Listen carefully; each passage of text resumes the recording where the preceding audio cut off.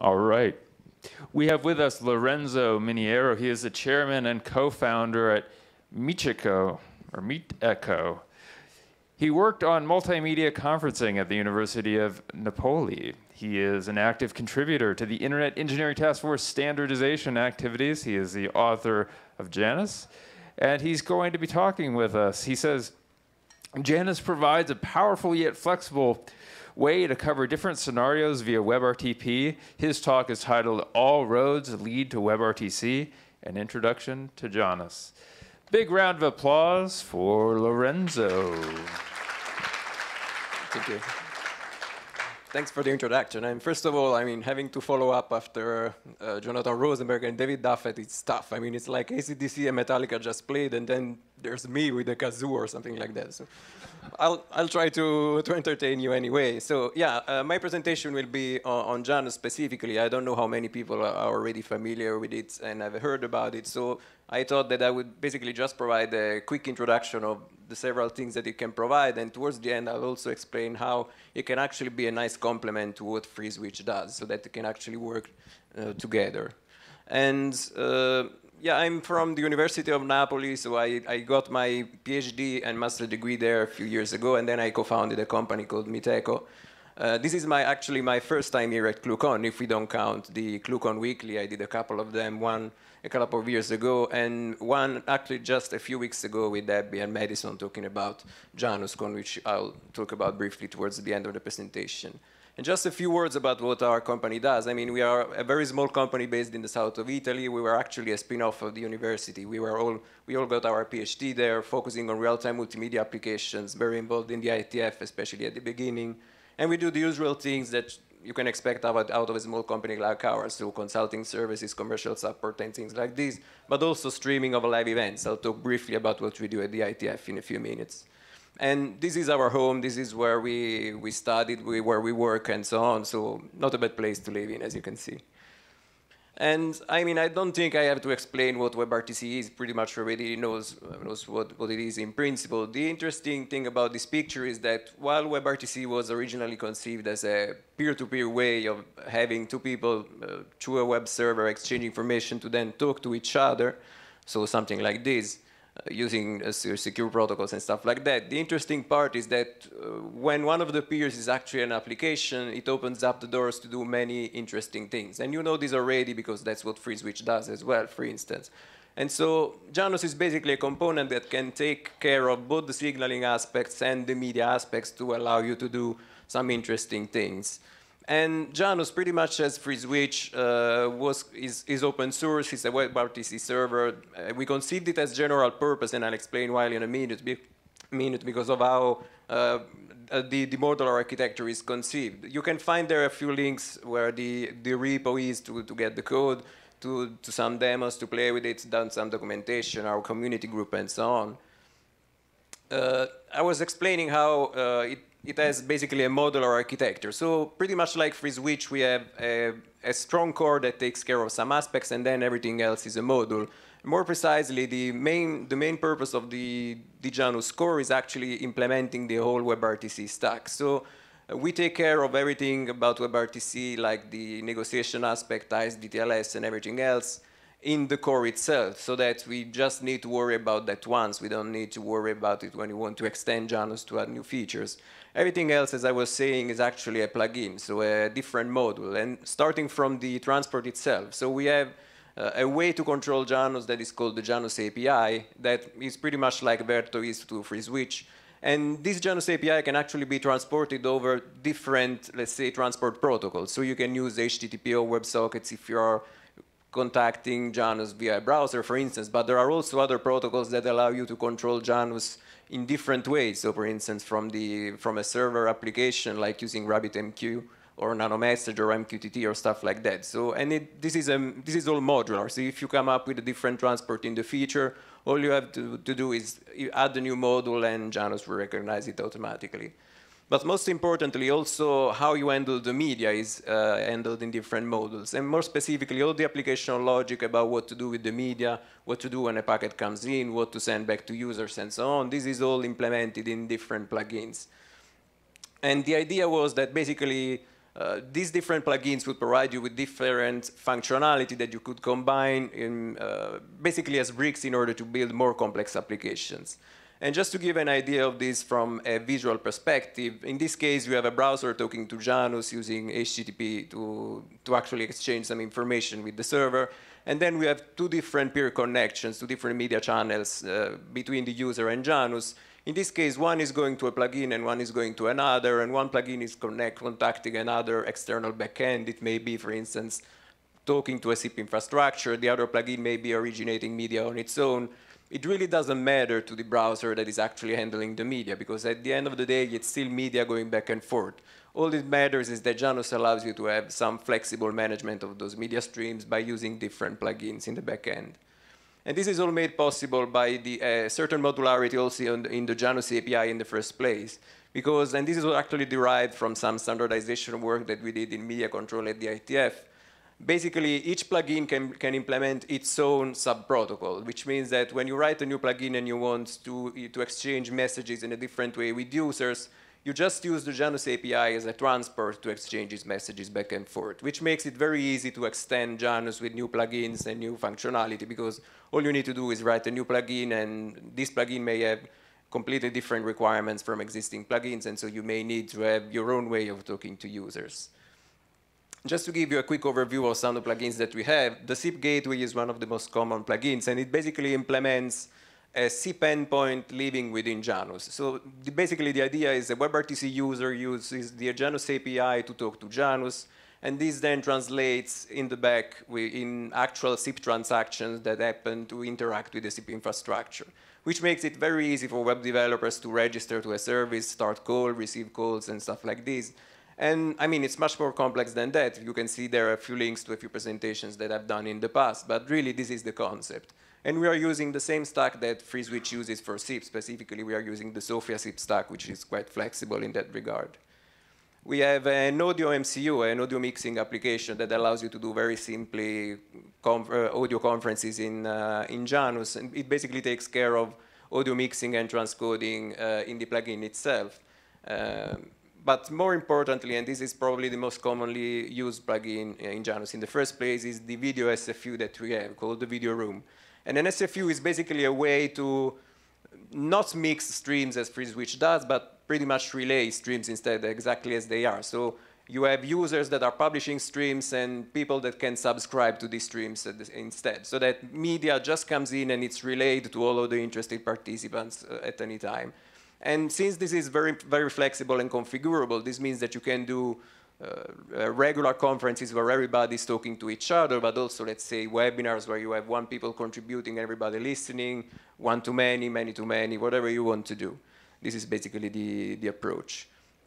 And another commonly used plugin is actually the streaming plugin, which we call basically the broadcasting plugin, because it allows you to take a source that doesn't necessarily know anything about WebRTC. You just need to know about RTP and media encodings and stuff like that. Think, for instance, an FFmpeg or a GStreamer pipeline generating RTP in VP8 and Opus or something like that, sending a copy of this to Janus, and Janus automatically turns it into a WebRTC broadcast that a lot of people can receive at any time. And this is actually useful in several use cases. So for instance, you see a camera over there.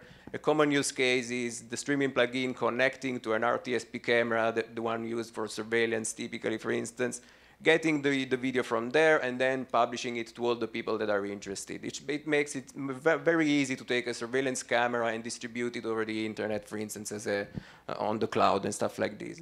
And you also see a Janus icon in the possible sources over there, and I'll explain why in a few minutes.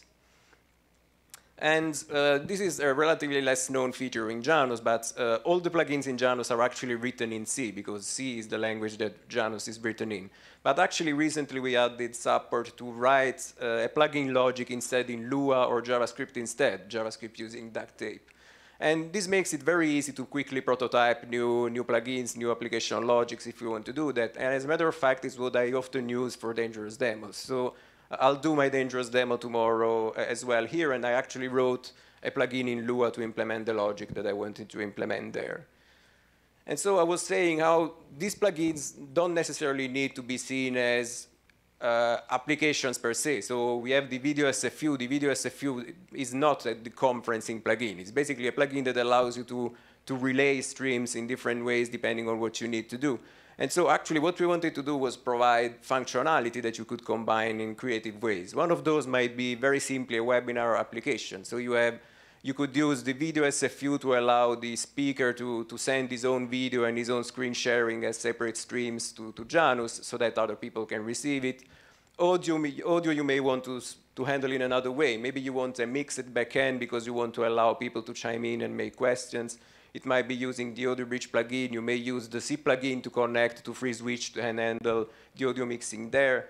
The instant messaging part could be done using XMPP or whatever, or it could be using the text room plugin, which is basically using data channels in Janus to do the same thing. The idea is that basically Janus is supposed to be a tool that you can use and integrate into your application to do creative things. Another interesting use case is the so-called social TV. So you have, for instance, there a TV channel, think of the Super Bowl there served via WebRTC somehow, and then on the side you are talking to all of your friends into a web conference at the same time. So each of your friends is at home, they are at their own home, but you are all sitting on the same virtual couch to watch the same Super Bowl together and having fun. And this could be done with Janus using the streaming plugin for the broadcast part and the video room plugin for the interaction with friends instead. A more interesting use case and actually practical use case is actually how we use Janus to provide remote participation at the ITF meetings. Because in particular there we use 3 different plugins at the same time. We use the C plugin for audio, everything is mixed. We have a laptop connected to the local mixer boards in the room, pretty much as the one here. We get the audio from there, send it to the conference bridge, and whatever we get from the conference bridge, we play out in the room again, so that remote presenters and remote speakers can interact with the audience locally. The local camera, like the one Michael has there in the back, and the projector are all both captured using FFmpeg. FFmpeg sends plain RTP towards Janus, and Janus turns it into a WebRTC broadcast, so that people in the room actually see a WebRTC stream coming from those devices, even though they were not originated via WebRTC. And remote presenters instead use the video SFU regularly. They send their own video stream and other people see it. And we also have a laptop in the room so that there is a second screen somewhere that shows the remote speaker anytime they are actually presenting. And this basically is pretty much transparent to end users, because if you look at the application, it's basically just the regular conferencing application. You see slides, you see a couple of video streams. You don't really know which stream is coming from where. You just see different streams that can be handled pretty much however you want. And since they are different streams, not mixed, we can basically allocate them however we want. We may want to give priority to the current speaker, even if it's remote. We may want to hide the slides because the conversation is more important. There may be more than one active speaker at the same time, maybe one remote presenter, another person in the queue that wanted to interact with them. This is how basically remote speakers appear in the room when they are actually being displayed in the local venue. As I was saying, a separate screen just for displaying their feed. And then everything in Janus is recorded, so we don't do any transcoding or mixing there. Anytime we record, each individual stream is dumped like a structured RTP dump, basically. And we only post-process them after the event. In this case, we have a melt processor that basically takes all the individual streams together to generate a single video to then publish over YouTube, for instance.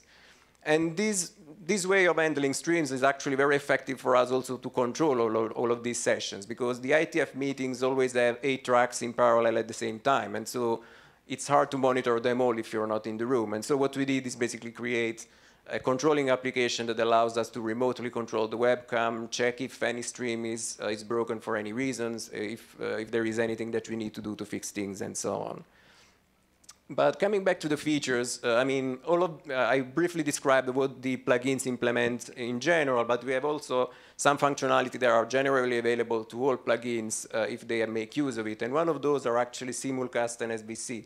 I won't go too much in detail about what these actually are, also because I'll be back in Chicago for the IIT conference to speak exactly about Simulcast and SBC, about the state of what they are currently, especially from the standardization perspective.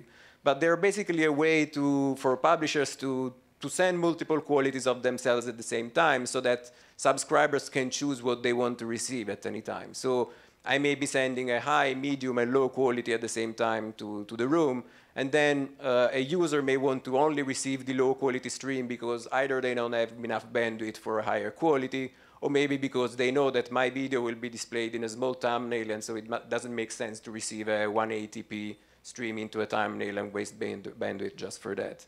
And we do support this in Janus. There's a quick screenshot there that shows two different streams receiving two different qualities of myself.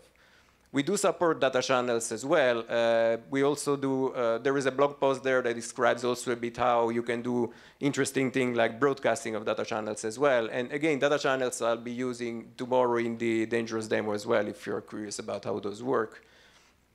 An interesting feature that we added is called RTP forwarding because it opens up the door to a lot of different things that you could do. Typically, when you are in a, let's say, web conference, you have a user contributing media to the room and other people receiving media from this user. But if I want to receive and handle the media from this user in another application for any reason, I can do that via the so-called RTP forwarding, which, as the name suggests, is just a way for Janus to stream the unencrypted traffic, or encrypted if you want to encrypt it anyway, traffic via RTP to another component, which may be FFmpeg, GStream, or another Janus instance, or whatever, to do cool things with it. One of those may be implementing large-scale broadcasting over WebRTC, which was actually the subject of my PhD at the time.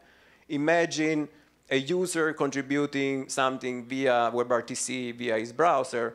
If we have a large-scale, let's say a tree-based distribution over there, and we make sure that the same stream is available to a wide battery of other Janus instances over there, instantly I'm able to send my stream once and make it available to potentially, I don't know, millions of users. So it may be, for instance, the case of the Super Bowl on WebRTC, as I was saying. And in the middle there, it can be applications, it can be a multicast network, it can be SDN. It really doesn't matter. All it matters is that Janus is able to take this RTP stream outside of Janus and then distribute it however you want, and then re-inject it in Janus using, for instance, the streaming plugin. It might be interesting for remote artificial intelligence and machine learning, because if I'm able to get the video that a user is contributing via WebRTC, I can do interesting things like emotion recognition using the Azure framework, as my colleague was doing there, or let's say image recognition, face processing, and stuff like that, or using TensorFlow to process the video. These are all things that you can do just by having access to the stream that was originally passed via WebRTC. It's also interesting in terms of how to provide geographic access to different users. So imagine you have different Janus instances in different regions, and you want each user to join the closest instance to theirs. Basically, what you do is you have one user contribute their media, and then you relay the unencrypted stream towards the other Janus instances, possibly behind the curtains using, I don't know, cloud services. You are in a data center of some sort and so on. And then you re-inject it in Janus so that it becomes a WebRTC stream again that people can subscribe to. It's very simple, very effective. It does require some orchestration because it does require some management of multiple instances at the same time, but this is something that can be done. This can all be monitored using the so-called event handlers, which are basically our way of pushing live events out of Janus, specifically, for instance, to Homer, which is a common way of handling these events and monitoring them. And if you're interested about how this can all be scaled, I actually made a very long presentation at ComCon last year that explains how there are different ways that you can scale Janus depending on the actual use case. And instead, this year at ComCon, I talked about multi-stream instead. That is how you can actually serve multiple streams in the same peer connection. Because at the moment in Janus, we typically only do one audio stream and one video stream per peer connection, which means that if you are in a video conference and you are receiving a lot of people at the same time, you need to create individual peer connections for each one of them. This change allows you to do much more complex things. So possibly one peer connection to send a lot of streams, receive a lot of streams, which will open the door to a lot of interesting things. And I made a quick couple of examples there, like me in an echo test application sending 4 copies of myself to myself because I have no friends, as WebRTC developers do. And then I was also, let's say, watching a soccer match and listening to Iron Maiden at the same time using the same peer connection, which was another interesting use case, especially for me. So I was mentioning how actually Janus and Freeswitch can actually complement each other, because you don't really need to see them as two components doing the same things. They are really not. For instance, we are not really a PBX. I was mentioning how with SIP we are only endpoints. We are not really providing anything more than that. But most importantly, especially if you think about video, we are mainly an SFU. We don't do any mixing or transcoding on video at all. We just relay packets, while instead Freeswitch has a very good video mixer instead. And that's one area where, for instance, the two can actually work together in some use cases. And actually, they are able to communicate with each other because both components are based on standards. We both talk WebRTC, we both talk RTP. It's very easy for us to communicate. If you just orchestrate the APIs with each other, it's easy to have them talk to each other. Some people have done this in the past. I know that Luca Pradovera made a presentation a couple of years ago talking exactly about a use case like that. There are a couple of things that you need to be aware of, like the different ways we do bundling and stuff like this, but nothing that can be easily overcome and to actually build interesting applications on that. And I'll explain in a couple of minutes how you can learn more about all that. Because while I'm done with the presentation, I want to quickly plug also another event that we are organizing. So I'm really excited to be here at ClueCon for the first time. This is the 15th edition as far as I've understood. This will be the very first edition of JanusCon instead. So we are organizing our own conference, much smaller in scale than this one. Of course, it's our first event, but I'm really excited about it. It will be hosted in our hometown in the south of Italy, in Naples, at the end of September. We have a few interesting sponsors there. If you're interested in helping us, just let us know. And this is interesting to you as well, because there are actually a couple of presentations that will deal exactly about how to work with Janus and Freeswitch together. One will be by Luca Pradovera himself. There he is. He will actually explain how the MCU and SFU approach can work together for a real application and how they are using it in production. And another presentation will be by Giacomo Vacca from Nexmo. We will provide a workshop to explain in practice how this works. So we will teach you how to orchestrate the Janus API and Verto together to actually do something practically and take advantage of the two together at the same time. We will also have a nice social event right on top of the sea, and actually the event itself is right on top of the sea because we are right in front of this iconic castle over there. We are right on the seaside. It's supposed to be a very nice weather and so on. So if you're interested, just let me know. I also brought some swag from Janus and Meetecho in the first place. So if you're interested in anything, just come to me, say hello, I'll be here all week, pretend to care about what I say, and you can get away with some free stuff. So this is all from me. I don't know if I have time for questions. Otherwise, it's been great talking to you. Thanks.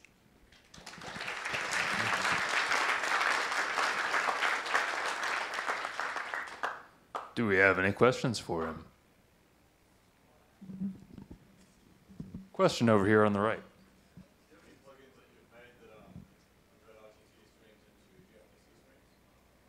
I'm sorry, RTP streams into?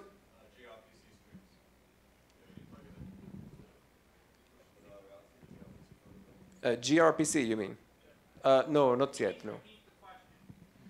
Sorry, yeah, he was asking if there was any plugin that could actually translate RTP streams to gRPC instead, and we don't have anything yet. But since it's modular, it's something that once you figure out the Janus API, it's something that you can just craft a new plugin and implement that. Question right here. Go ahead. As you mentioned, you use SFU for video conference, right? So in that case, as many members are there in the conference, those many streams have to be downloaded at each user. Is it the required bandwidth for the video conference? So how do you tackle that? Because if there are lots of users in the video conference, it can get crazy and the quality can degrade. Yeah, so the question is basically how to handle a situation where you have a lot of people in the same conference room and how to avoid the chaos that can entail about that. So in principle, as I was saying, the video room plugin and the SFU in particular is very flexible. It means that you are free to decide when you want to publish and you are free to decide to what you want to subscribe. So you don't really have to subscribe to all of the individual streams over there. So for instance, if you are on mobile, you may subscribe to only a couple of them, maybe the most active speakers. If you are on a huge desktop, you may want to subscribe to them all. And the video room plugin does provide you with the flexibility to do that. We also have ways to use the same peer connection to switch from one source to another, which is also an effective way to, let's say, it's pretty much like a TV channel. You choose what to follow according to, for instance, voice activity detection and stuff like this. So all the primitives to implement this functionality are there. It does require some effort from the application developer to make use of this functionality, to use this feedback effectively to take care of all that. But all the functionality that is needed is actually there. You just need to use it to do what you need. Other questions for our speaker, about the software, about what he works on? Question up at the front. Have you been able to get Janus to run in a virtual machine? Or like a Docker? Yeah, no, we actually use Docker a lot. So we use Docker in all of our production environments. One of my colleagues is actually a great expert in Docker. He works a lot on that. And so we specifically worked on how to implement WebRTC communication effectively on Docker. Because if you worked on Docker a lot, you know that it has by default, it has a very weird networking management that works nicely for web applications in general, but really not for real-time media applications because of its NAT behavior. It can work pretty much as a symmetric NAT in some cases. So we have found ways to actually take advantage of Docker without suffering from those.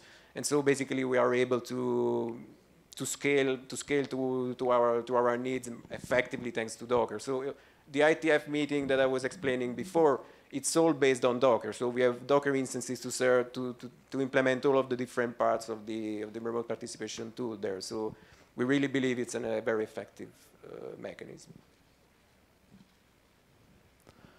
All right, big round of applause. Thanks.